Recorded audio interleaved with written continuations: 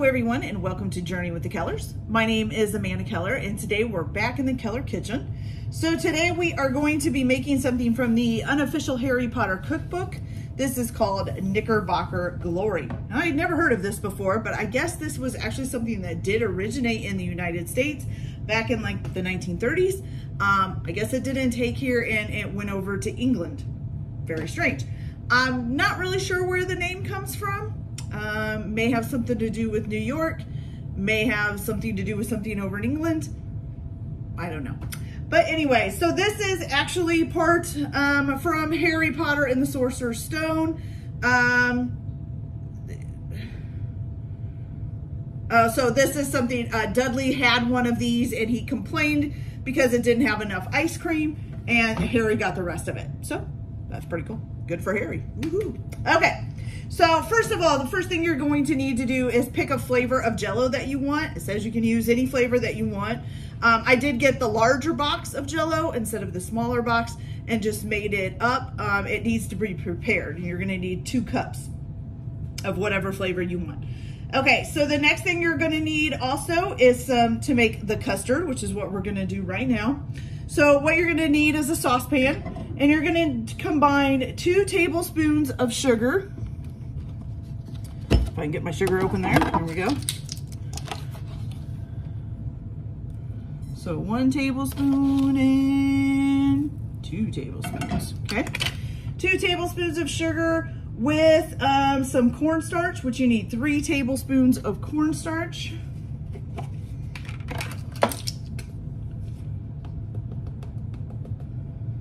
One,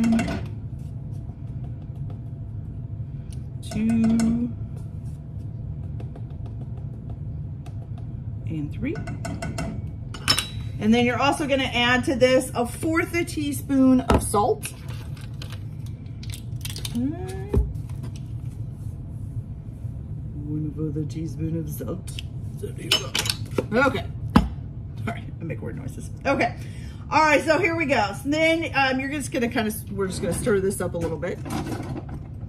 I'm just gonna use a spatula to make this. No big deal. Stir that up.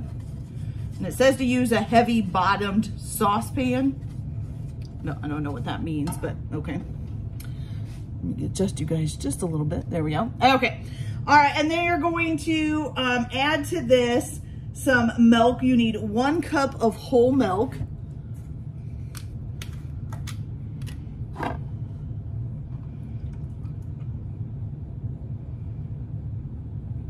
Okay, a cup of whole milk. Along with the heavy cream, which you need 1/2 cup of heavy cream. 1/2 cup. Beauties. And add that in.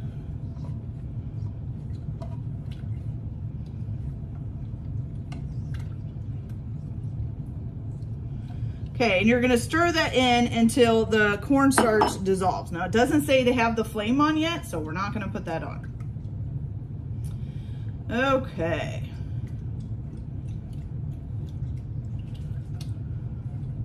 How do you know if the cornstarch dissolves? When it's white. So is milk. I don't know. We'll just stir it up for a little bit here, I guess. Oh, look at that. I'm gonna weird thing going on. There we go. Okay. Some milk. All right. I'm not feeling it really catch on the, well, maybe over here a little bit. Let's try getting it right there. Okay, there we go. All right, then in a separate bowl, you're gonna take 3 egg yolks, which I already have in here, and you're just gonna whisk those up. Whisk, whisk, whisk. Oh, I forgot. Got to add 2 tablespoons of sugar to this. I guess we should do that first, huh? Whoops. Yes, so 2 tablespoons of sugar to the egg yolks. So 1 and 2. There we go. Now you whisk it up. Now we whisk it. Whisk it.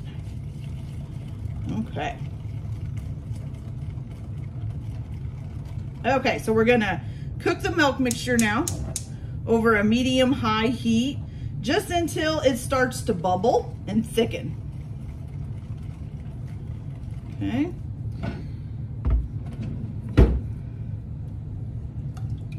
Ooh, splurged. All right, so I will get this bubbling and thickening, and then we'll be back to do the rest. So I'll be back in just a little bit. Okay, so it is bubbling and it's thickened a little bit. So what you're gonna go ahead and do is you have to temper your egg yolks. And basically what that means is you take a little bit from this and dump it in there and mix it up, and then dump the whole thing back in. It's kind of bringing the egg yolks up to temperature. So you're just gonna put in, does it tell you how much? Yeah, so, and you also need to reduce your heat here to low, so we're gonna do that. So reduce to low, so you just put in about a half a cup.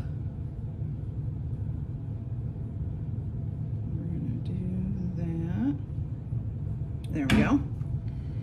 Okay, whisk that in there, there we go.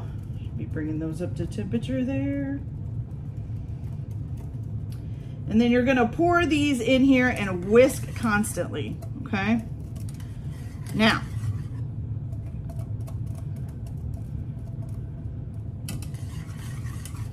okay, so get that in there. Oops, kind of went off the side a little bit there. Okay, get that in there, whisk it up constantly. Now, you're gonna cook, stirring it constantly but gently. And you can turn it back up to a medium-high heat. But constantly but gently, just because I guess if you don't handle it gently, it'll lose its thickening power. So we're gonna let it thicken, which it's already doing really well. Okay, so it doesn't take long to thicken up there. There we go. Okay, we're gonna remove it from the heat now. And I'm gonna keep stirring because I have learned that if you don't, a lot of times it'll burn. But we also need to add in some vanilla. And so you need about 1 teaspoon of vanilla to add into this, okay? I'm just gonna kind of guesstimate the 1 teaspoon. That looks about right. Okay. Smells good. Okay, now what you're gonna do now is take this and you're going to put this into another bowl, but you need to strain it through a sieve first. And it does say that you may need like a rubbish spatula to push it through. So, excuse me if I'm making you dizzy here for a minute. So we're gonna go ahead and do this. I already have it set up here in my sink, if you can see that. Here we go. Okay, so what you're gonna do, get this out of the way. I'm gonna put it in the sieve here, and let's just see how she strains out. Of course she's not, so we're gonna have to do it here. Okay, and the reason why they have you straining this is it gets rid of all of the lumps and bumps, okay? So there. All right, so we'll just push it through with a rubber spatula. Oh, it's going through, good. Okay, I should pick it up to you just so it's not making a big lump underneath it, so. Okay, so you're just gonna keep pushing it through, and as you can see, we're getting some underneath here. Mash it through there. Get it all done. Now, once you get this all strained, you're gonna put a piece of plastic wrap over it and make sure that it's touching the top so that you don't get like a skim. You know, you don't want a skim to start forming over it. And then you're going to refrigerate this until it gets cool. And I'll check here in just a minute how long you refrigerate it for, or if it tells you. I don't think it tells you. I think it just says until it's cooled off. Okay, we've almost got this done. Doesn't take too long to strain it. I thought it would take longer. It really didn't. That's awesome. Okay, I think that is it. Yep, looks good. Okay, pretty much empty. Got some stuff on the bottom here. We'll just scrape that off of there. Okay, and then one more time just to make sure.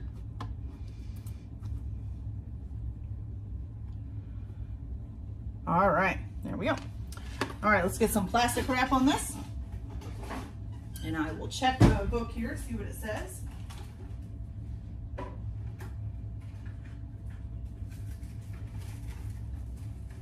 Yep, it says just to chill until set. So we'll go ahead and get the plastic wrap on and we'll get that in the fridge. All right, you guys, and we'll be back as soon as that's chilled up, and we'll have to make the whipped topping. And then we'll put this all together and see how it tastes. All right, we'll be back. All right, you guys, so now our custard is cool off and set up. So now we're just gonna make the last thing, which is the whipped cream. Okay, so for this, you're gonna go ahead and put in 1 cup of heavy cream. You need 3 tablespoons of powdered sugar or confectioner sugar, whichever one you wanna call it. Okay, so 1,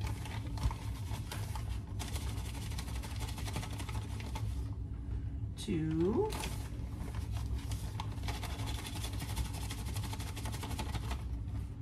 and 3. And then 1 teaspoon of vanilla.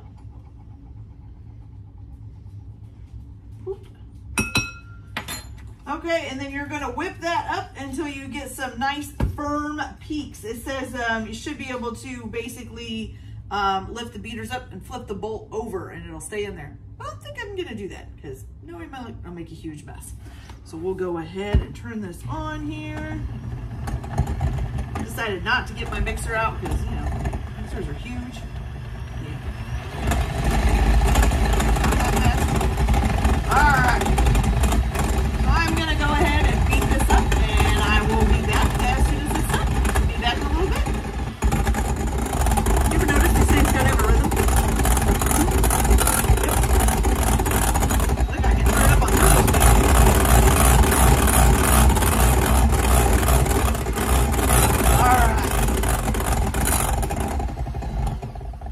I think that's pretty stiff peaks. Well, should we do it? Oh, look at that. Oh, I'm awesome. Look, I can flip it. Woohoo! Okay. All right, so now those cleaned up. So now what you're gonna need is, it says to use, what is it called them? Oh, Sunday glasses. I don't have Sunday glasses. So I'm just gonna use, I don't know, I think I'll just use these little cups here that I have. And for now, I'm just gonna make, how many people are here? 4. Because the hubby is not here. Let me go get some ice cream, just a second.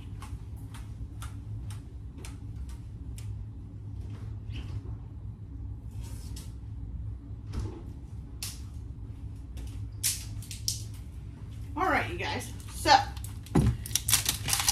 got the ice cream. Oh, yeah. Forgetting everything. Almost forgot the Jell-o. Gotta have the Jell-o.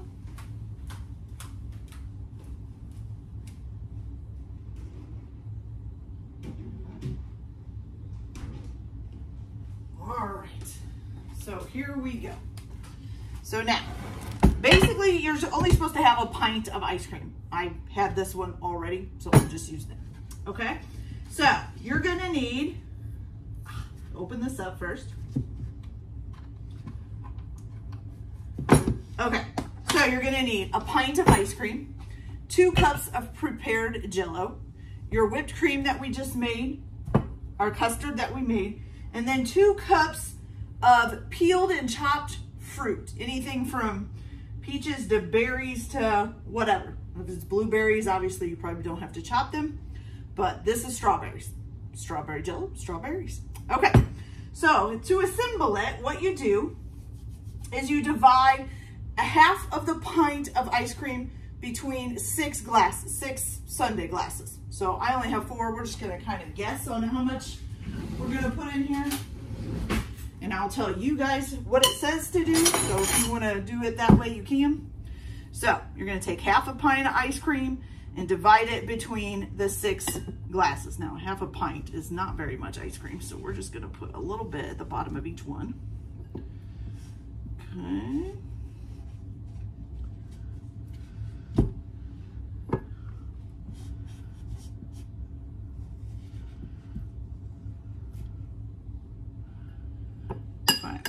So we got the ice cream in there. A little bit more in this one. There we go. All right, then you're gonna need, okay, so ice cream first. Then you're gonna evenly divide up 1 cup of fruit into the glasses. Now, I am not making 6, so I'm gonna do a little bit less than the 1, or a little bit less than the 1 cup because I'm not making 6 of them. So I don't wanna have, you know, too much fruit in there. So we'll put this in here. I'm making 4 of those, so we probably wanna put quite a bit of fruit in there. Although these cups are not very big.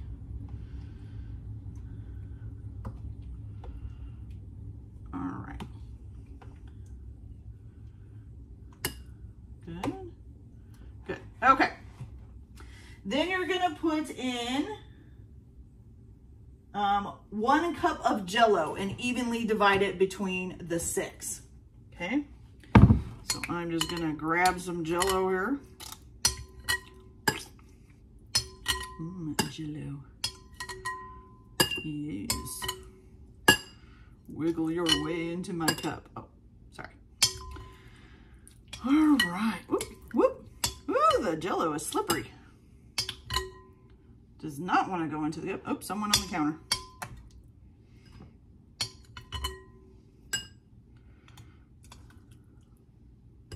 Okay, got some Jell-o in. Then you're gonna do,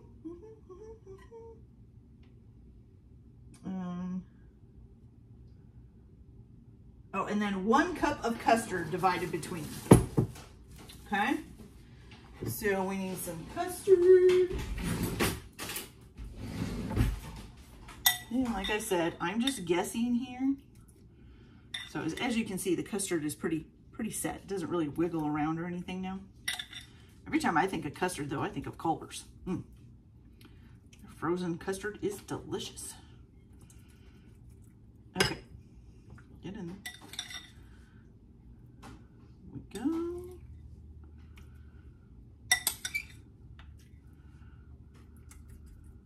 Good. Okay. Then you're going to repeat this again, correct? Yep. Okay, so then you're going to repeat it again. So a half a cup of, or a half a pint, I'm sorry, ice cream split up between your 6 cups, which I think I'm running out of room in my cups, so this is not good. Maybe I should have used bigger cups. Okay, half a pint of ice cream. Then what was next? It was the ice cream, then, oh, the fruit. Some fruit. It's definitely not going to fit right in here. We'll do the best we can. Some fruit. Good, okay. Then some Jell-o.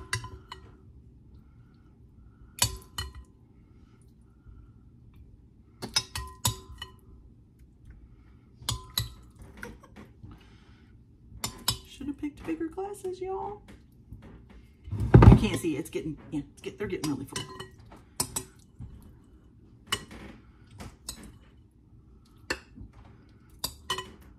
Okay, that in there, and then last but not least is the custard again. Okay.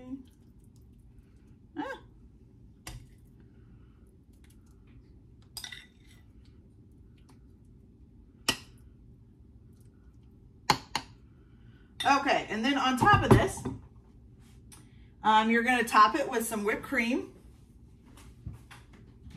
And I forgot that. Okay, so you can put your whipped cream that you made on here. Get the Jell-o bowl out of the way. Lovely, lovely. Okay. Good. Good. Okay. Got that on. And then you can also put some chopped nuts on top of this, like peanuts. They should be toasted nuts is what it says. So you can put some nuts on top of it, which I think, let me see, I think I actually have some peanuts. Let me see here. I do. These are actually dry roasted, but that'll work. So you can put some peanuts on top.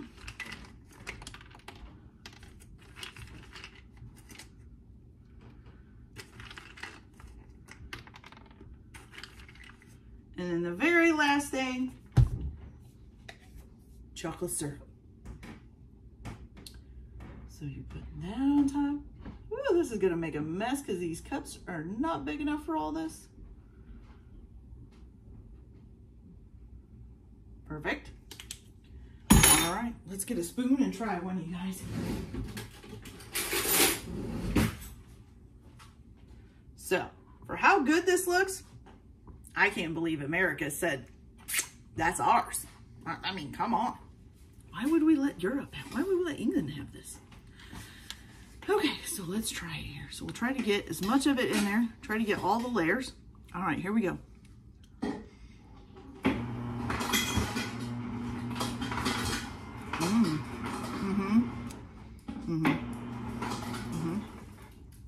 I'm just gonna keep eating this.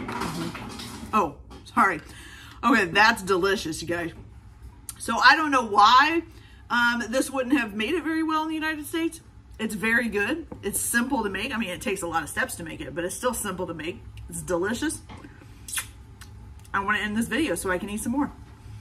All right. So you guys all have a nice day. I hope you like this video. Like and subscribe if you like, or don't if you don't want to, whichever.